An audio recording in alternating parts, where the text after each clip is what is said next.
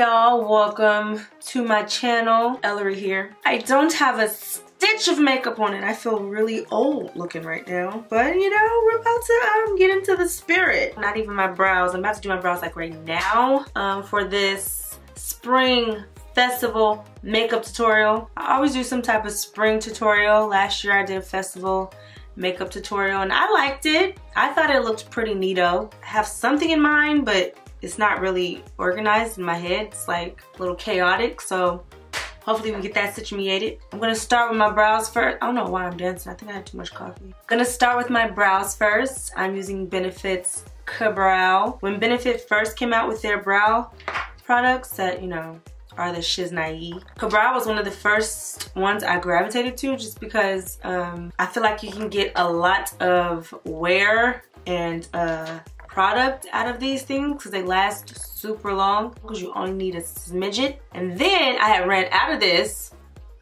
and I switched to Precisely My Brow in number 4, but I just ran out of that. So I switched back to this. My brows are on the thicker side as of lately. I don't get my eyebrows waxed or anything. I usually just like tweeze right under here. But at one point, like this part was like thinning out because I like over tweezed it, which I still do from time to time. Sometimes I over tweeze on accident. You know, you get that one hair and it messes like the whole lineup up. So usually when that happens and I tweeze too much off and I want my eyebrows to grow like faster, I use this Bravo conditioning primer. This is also Benefit, of course. But after the hair grows back, I stop using it because I'll be like, okay, you can stop now. I mean, I'm not trying to get my full 8th grade eyebrow back. And I do believe this helps a lot with like growth, at least for me. Anyways, this brush I'm using that I always use for my eyebrows is from Dose of Colors. Spoolie on one side and this really flat angled side. And I like to shape out my brows with this. For some reason though, the tip of my eyebrow like grows in so weird. So I always have to use the brow product to fill that part in. Make it a little thicker. See, now I got some thickness. Look at this one. A little sperm brow. Struggling.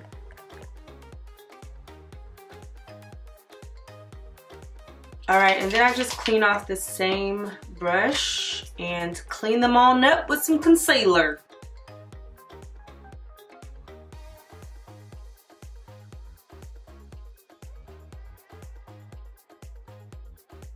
I was planning on making this like a full face makeup tutorial, but I just got through procrastinating after I did my eyebrows, so now I'm like running out of time. So I think I'm just gonna do my eyes and do my foundation and concealer, all that on my next video. I get distracted very easily. Like, it's really sad, I'm trying to tell you. And I am telling you, I'm not going.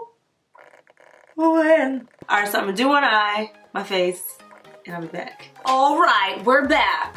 This actually is really easy. I planned on doing something like way cooler, but I kind of like the simplicity of it, you know? It's really easy to do and it still screams festival with the neon colors. Like, I'm happy with it. Let's get into it. Gonna prime the eye first with CoverGirl's Lid Lock. Now I got makeup all over the place, so you might see like specks of pink on this palette. It's not from this palette, it's from the mess I made when I made my splatter. But this is the Pure BoxyCharm palette. And the first color I used out of here is this purple matte. It is called BFF. And I just used a small tapered blending brush to like buff this above my crease and connected it to my lower lash line. Always a good idea to start with a little and build it up slowly. Just using the clean brush to soften it up a little bit. Now I'm gonna go in with this shade called Belle, and I'm gonna place this all over my lid.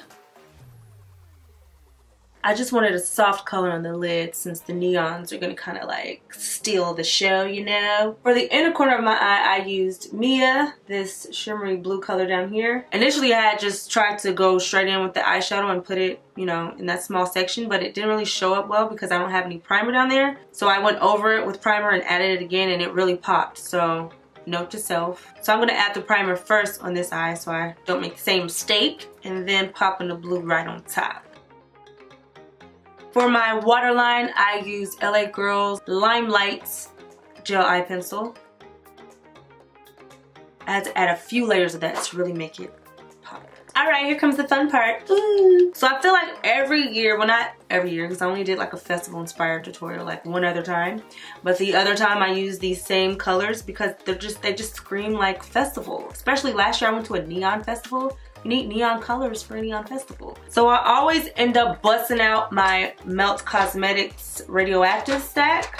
It has these fun neon colors that most people would think, oh, you're never gonna need those, but I bring them out every year because they're fun. So what you wanna do is, it's very simple. I just got like a small fluffy brush. This one came out of like my Dose of Colors palette. And then you wanna get something to mix the splatter onto. So you can use a mixing tray, or for me, I couldn't find mine, so I just used this small mirror I had. And the first color I did was pink. You can go in any order or use any colors you want to use. And then I just scraped a little pink onto this little tray. Then I just sprayed the brush with some setting spray. And you want to mix the moist brush into the pigment. And you basically want it to be moist enough to where the color will actually flick on your face. Like, you don't want it to be too dry where nothing's going to splatter or it's going to be too thick. And you don't want it to be too wet to where it makes like a huge mess. Don't make it too wet, but don't make it too dry. Make it just right. Then I just put the brush next to my face and kind of just flipped it in the areas I wanted it to go. And then you just want to do the same thing with all the other colors you choose to use. So the next one I'm going to do is green. If you're going to use the same brush for each color, make sure you clean it off each time to make everything like true to color.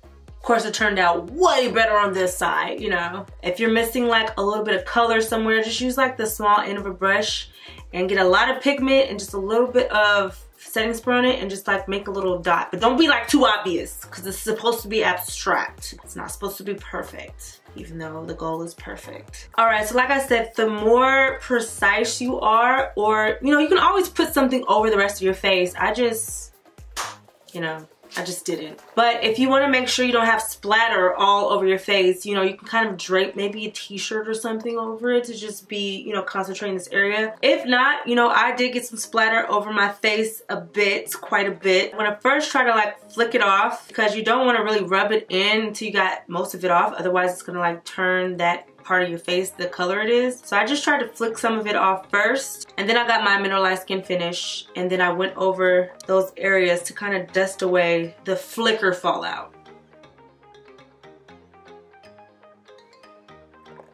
And I'm trying to make sure it matches both sides, which it doesn't, but you know. Now I'm gonna get some liner. I'm trying out this Carbon Black Bobbi Brown liquid eyeliner I just got today, actually. Of course, have fun with it. Use a colored liner if you'd like. But when I wear lashes, I tend to gravitate at least on the lash line black because I feel like it blends in my lashes a lot better. Since my lash line isn't consistent, it's like, that's my lash line. So if I don't put black liner on first, sometimes you can see gaps through it. So I'm gonna line this part of my eye normal, and then on the wing I'm gonna leave in a gap. This is actually a really small detail that you probably couldn't even see on this eye. Well, you can see it. You can see that glitter.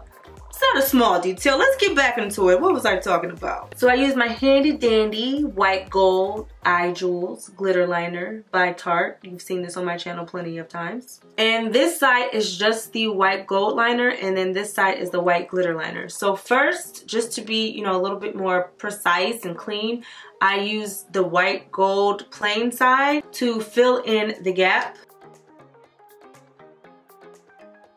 And I did this side first because if I had did the liner first and then went to go clean up around it with the black, it would have been a little bit more bumpy because of the glitter. Now I'm just going to clean up those lines with the black, being very careful.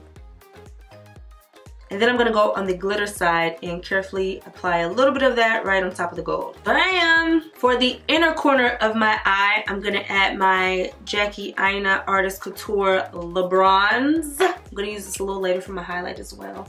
You see it popping? Pop that sucker right in the inner corners.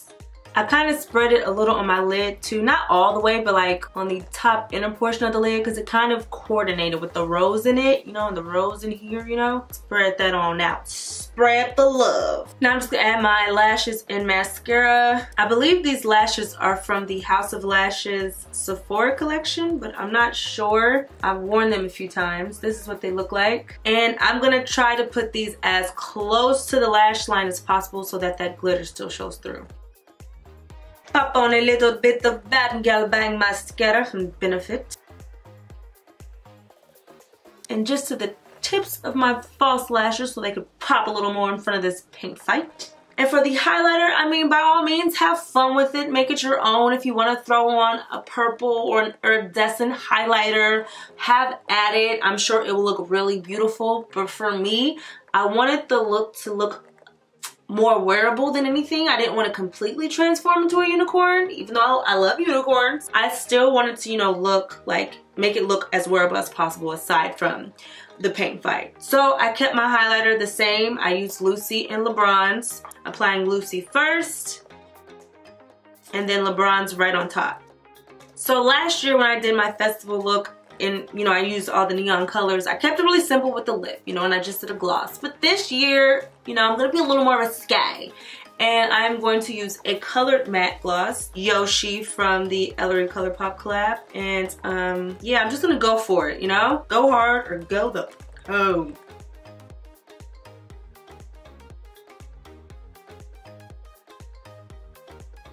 All right. We're festival ready, bro. Let's go.